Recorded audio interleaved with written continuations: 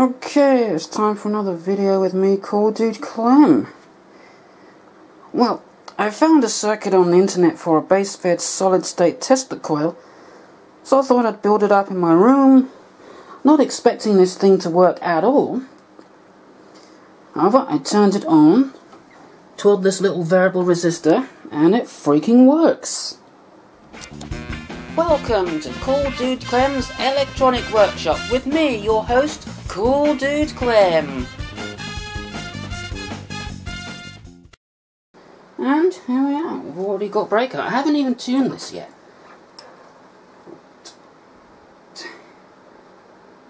Fluorescent light working. Compact fluorescent. And yes, we got a streamer. Alright, let me show my transistor isn't hot. There's it's a little bit, tiny bit warm, but yeah, it could run for much longer than that. Alright, I'm just going to see if I can tune this now. Got my multimeter set to frequency counter. Let's see. Okay, we're about 5.9 megahertz. So let's see. Oh, right about there, I think. That's about 4.1 megahertz. Let's see if we can get just a little. Okay, there we are. That's really going there. There we are. It's about 4 megahertz. Let's see if it's hot at all. It's a little warm. See if I can just squeeze a little more power out of it.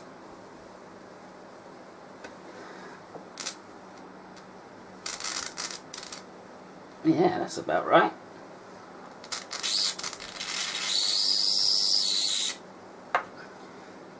There we go. I noticed there was a little tiny bit of arcing in my volt and my variable capacitor, but when I've got that at just the right frequency, that doesn't happen, so that's working pretty good. Okay, well, just before my camera battery dies, I thought I'd go for audio modulation, so I've got this crappy Walkman here, and that is connected to the middle pin on the variable resistor through this capacitor here, and it does work. You have to really crank the volume up for it to be able to hear it, but let me just turn it on. Okay. And press play on this. And hopefully you can hear that.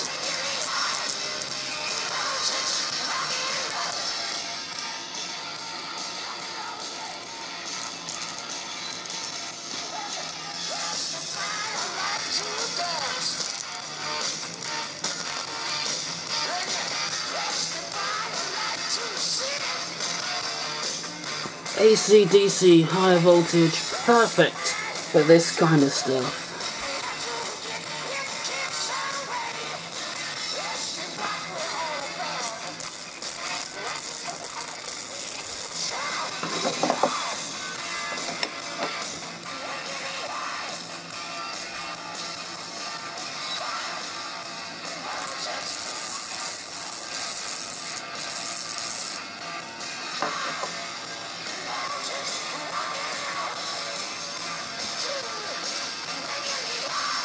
Okay, I think that's enough sound.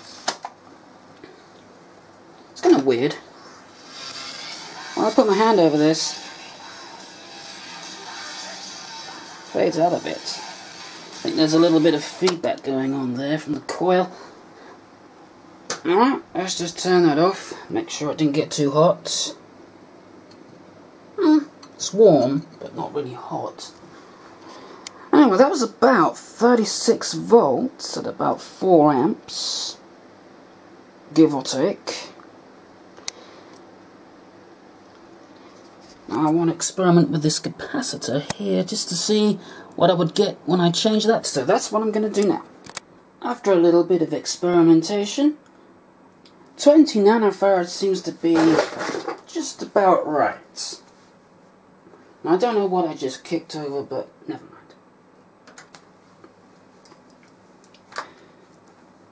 So, it's lit up the lights, and we got a little spark here. Very intense spark, though. Let's see if we can make that a bit better.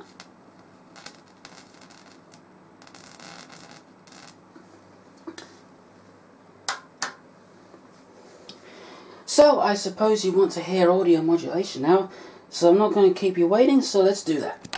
It's also a lot louder now, so I'll just press play on my Walkman. Just need to adjust this.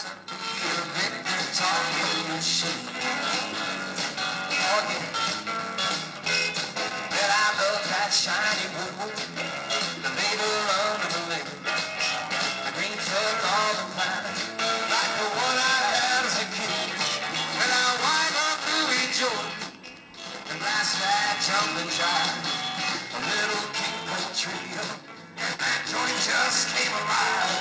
Well, I can't wait to celebrate. I'll set you up a song. It's all our plays and RCA, they always sound so clean. I only play that Victor talking machine.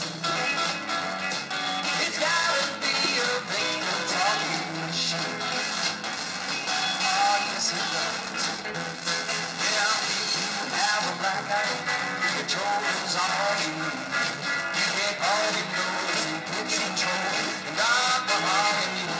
Okay, I won't play too much of that. Some song I found on YouTube. Let me just put this back to normal. And get it tuned just right.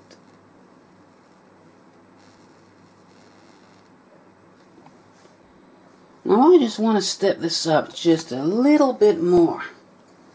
Although I'm not quite sure if it's going to be able to take it, because this coil here gets pretty hot.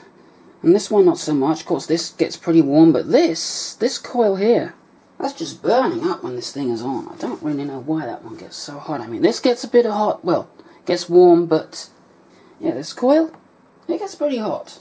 Okay, let's see how this handles a bit more power. Before I was using this transformer, but now, gonna use this one. Right, let's see how well this works.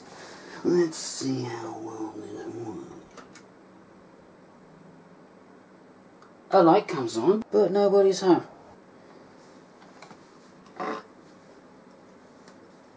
Come on, you know you want to. That's more like it. At about 2 amps, let me just, well, about 2.9 amps, let me just adjust this for maximum output.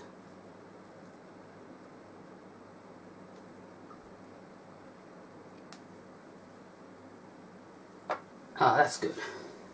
Like that. Well, if we could just do something about the wire melting, that would be pretty good. It's melted itself into a nice little ball. Shall we just have one more run before it completely melts itself into oblivion? Yeah, I think so. It seems to be a little bit reluctant to break out.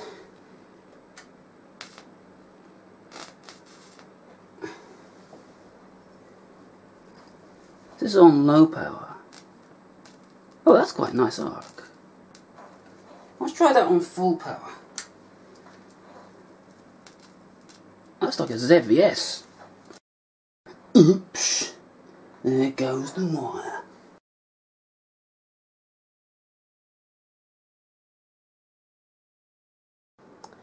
And here is the schematic for all of you who are curious.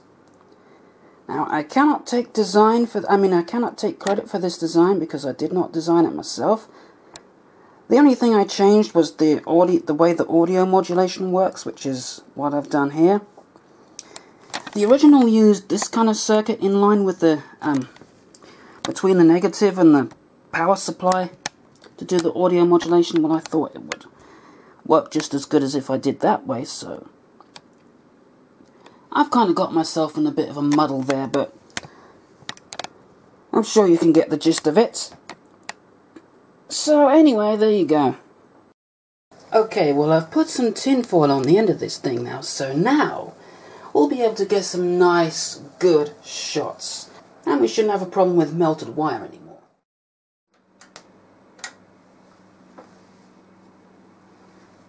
Nice.